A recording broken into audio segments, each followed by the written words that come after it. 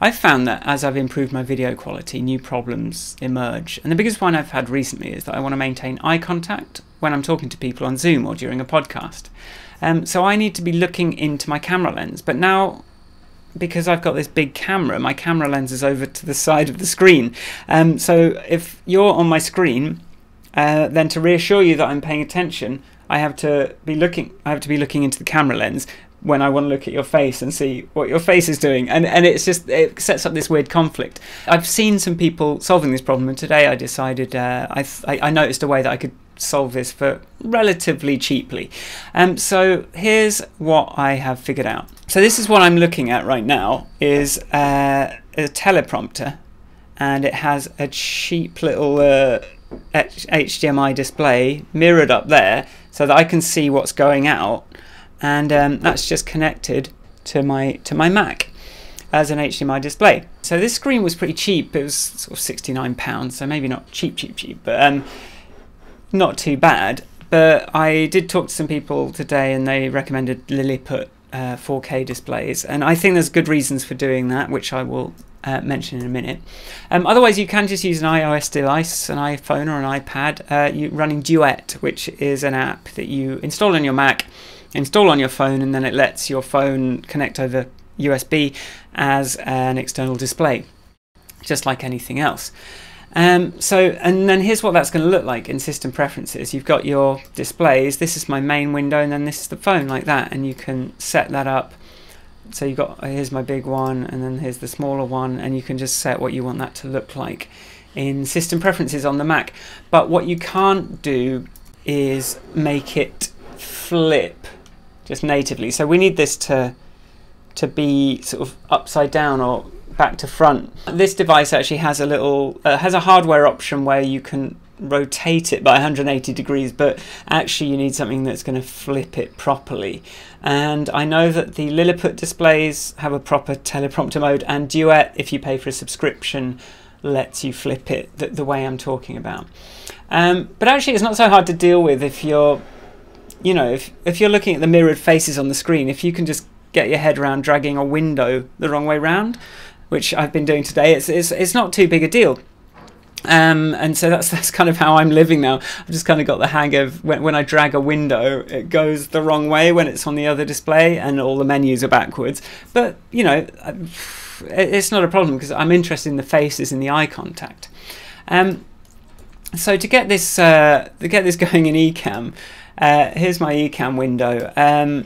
You can pull up the program window, which gives you another display which goes over here. But actually I've started just dragging my whole Ecamm window over so that I can press record and just see when it's recording on the external display too. Because it's just you know, it's a HUD that gives you lots of information. So you know the more the better, really. So to go into a bit more detail why I've done this was something I wanted to add. I had a conversation over email with someone that was interested in BeatSheet. So I've added a Desktop HUD window that lets you have a teleprompter without needing the iOS companion app now.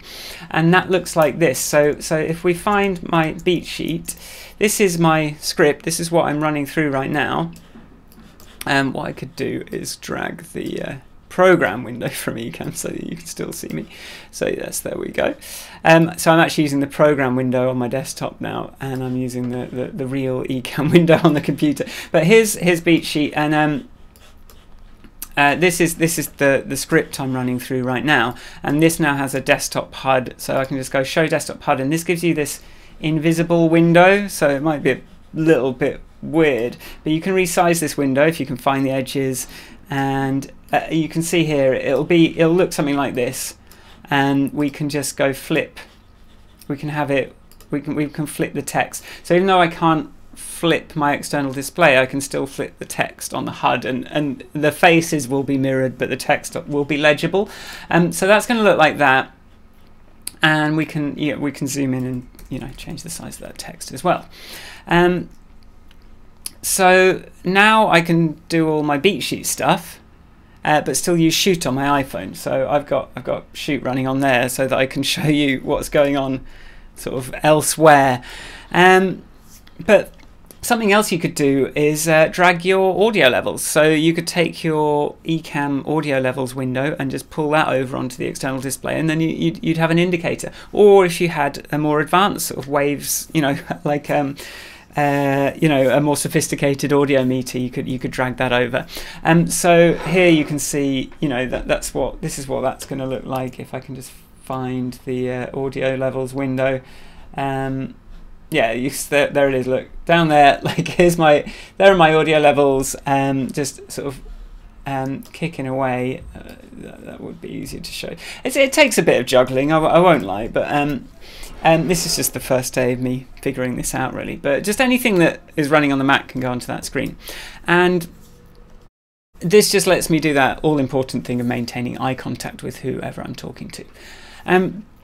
Something else I just wanted to mention, this teleprompter, it's sort of relatively compact, but the problem is if I zoom the lens out, now we're going to get, this is going to happen. So if I zoom, we're going to get this whole frame around the camera image, which we don't really want. So watch out, the size of your teleprompter is important.